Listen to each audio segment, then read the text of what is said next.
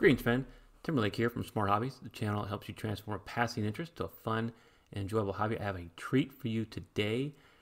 I reached out to Philip Newman. I saw him on a video with Rangsk doing a Sudokult discussion about this puzzle called the Final Countdown.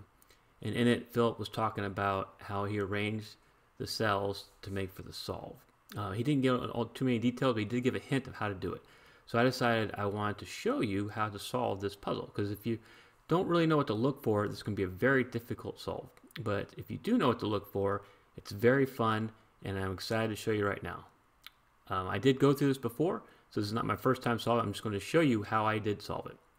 And with that, it's solving time. The thing you'll notice with a puzzle like this, that the rows and columns on the outside are empty, and then there's spaces in between the middle numbers. So that's going to tell you there's probably some kind of fish thing going on, X-wing, swordfish, or jellyfish.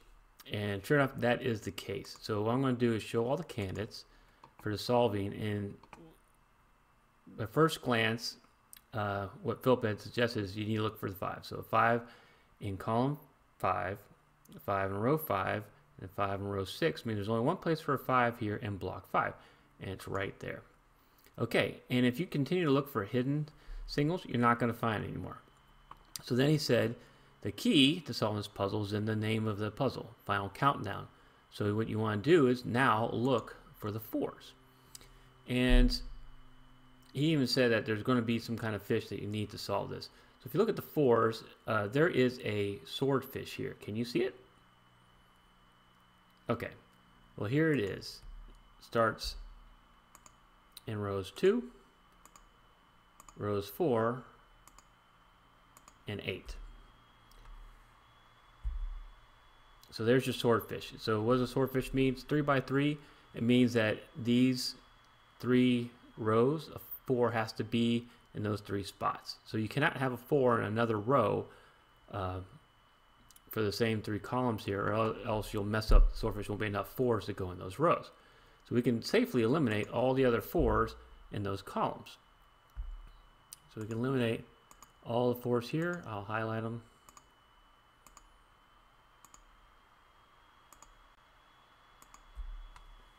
And eliminate. And what you'll notice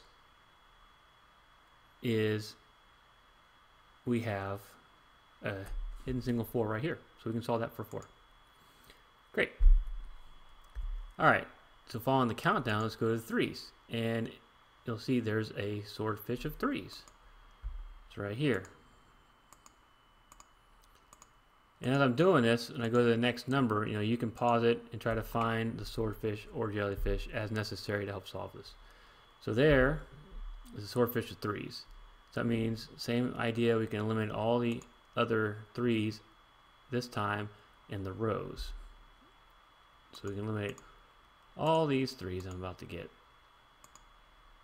in rows 1, 5, and 9. And after doing that, you'll notice right here, this is the only 3 left in column 8. So we can solve that for 3. Okay, let's go to the 2s. All right, a lot more going on with the 2s. We actually don't have a swordfish, we have a jellyfish. And we can go it either way. You can do it looking at the rows or at the columns. I'm just going to do it by the rows. It's not always the case with swordfish and jellyfish that you could go rows or columns. It just happens to be the case here. So just be aware of that. If you don't see a swordfish by first looking at the rows or jellyfish, try looking at the columns and see what happens there. All right, since there's 4, I'll use the blue. So you can see that this is a 4 by 4. The 2s are limited in those for those 4 rows in the same 4 columns. So that's a jellyfish. So we can eliminate all these extra 2s in the columns. And if you did it, started with columns and went to rows, you actually end up with the same eliminations. So that's really cool. I love how Philip puts that kind of detail into these puzzles. All right, so we can get rid of all those 2s. And you'll notice we can't solve any 2s. There's no hidden singles that pop out with the 2s. So let's move on to the 1s. All right, look here. What do you see? Is it a swordfish or a jellyfish? Okay, it's another jellyfish. And again, we could do rows or columns. Save me a little bit of clicking. I'm going to do it by the columns instead. So here we go. Columns 2, column 4, column 6, and column 8. All right.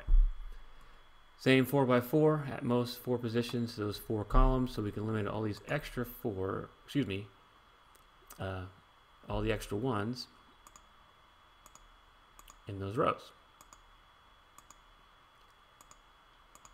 There we go, there we go. And I'm being careful when I click that I don't accidentally hit a number to solve, because that's the way the software works. Because I'm not looking to solve, I'm just looking to eliminate candidates right now. Alrighty, so we did that. And at a cursory glance, always want to look and see if you can solve anything.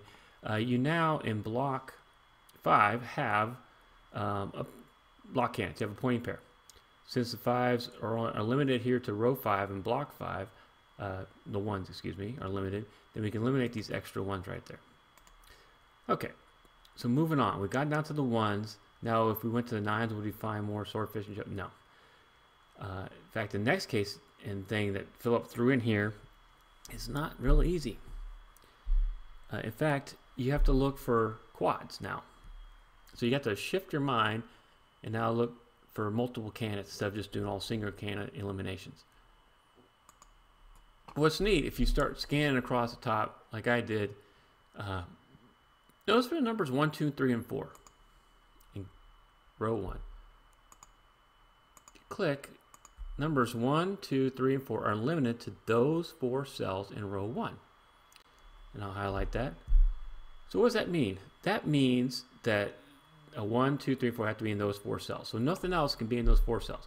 This is a hidden quad. Hidden quad. Crazy. So what you can do is you can eliminate all the extra candidates that are not 1, 2, 3, or 4. Because if those are in there, you wouldn't have enough room for the 1, 2, 3, and 4. Neat. All right? And so now we're able to eliminate some candidates from these outer rows, outer columns. Let's go down here to row 9. 1, 2, 3, and 4. Look at that. Those are also limited to those 4 cells. So we can get rid of all that are not 1, 2, 3, and 4. All right, let's try column 1. Sure enough, if you look at column 1, what do we have there? 1, 2, 3, 4 limited column 1. There, you can see in these other cells, there's no 1s, 2s, 3s, or 4s. So we can get rid of all those. And column 9. Same thing. Really neat pattern that Philip created here. And once you see it, you can really see the beauty in it and go, man, that's awesome. I love how you created this puzzle. Good job, Philip. Okay, so now we've got all these quads. Well, what's next? Well, now you need to look up here in block 3. There is a naked pair of 1s and 2s. So that means in block 3, you cannot have a 1 or 2 in any other spot. Well, that means we can eliminate this 1 and 2. We can eliminate that 1 and 2. What does that create for us? It creates for us a couple of naked singles. So we can solve some of those.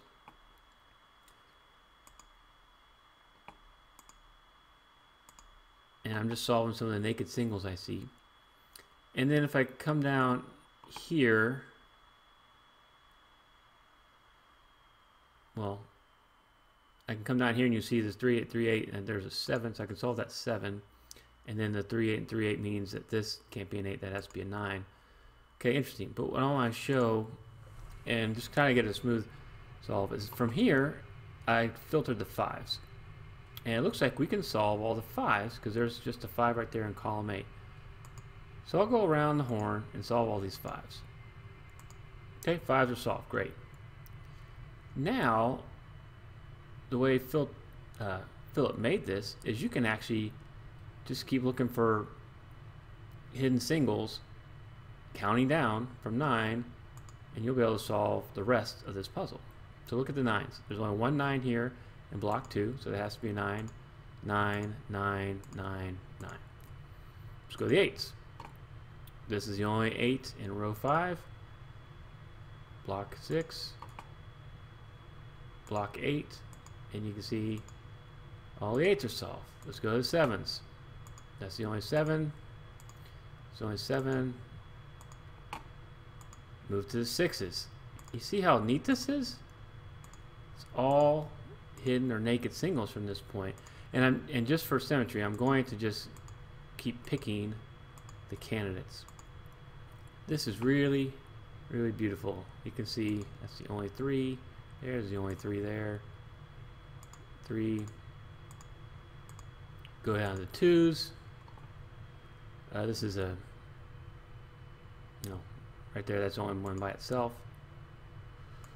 And then row 1, 9, and I'll just run through and knock out all these 2s. You can see that and then of course the only thing that's left are all the 1s. And so now we can solve all the 1s. And that is the final countdown. Thank you, Philip, for giving me permission to show this on my channel. I plan to show more of his puzzles in the future. Hopefully you learned something. It is a really good puzzle to do swordfish, jellyfish on. They really pop out at you. Also it helps scan in your eyes for things like a hidden quad, which is not easy to do if you're eliminating candidates. Loved it so much. Hope you got something out of this. Put in the comments below what you thought. If you did a different solve path, I'd love to see that. Please stay tuned for more Sudoku handmade puzzles. And if you're a puzzle setter, hey, send me a puzzle and I'll solve it on this channel. Thanks so much for watching.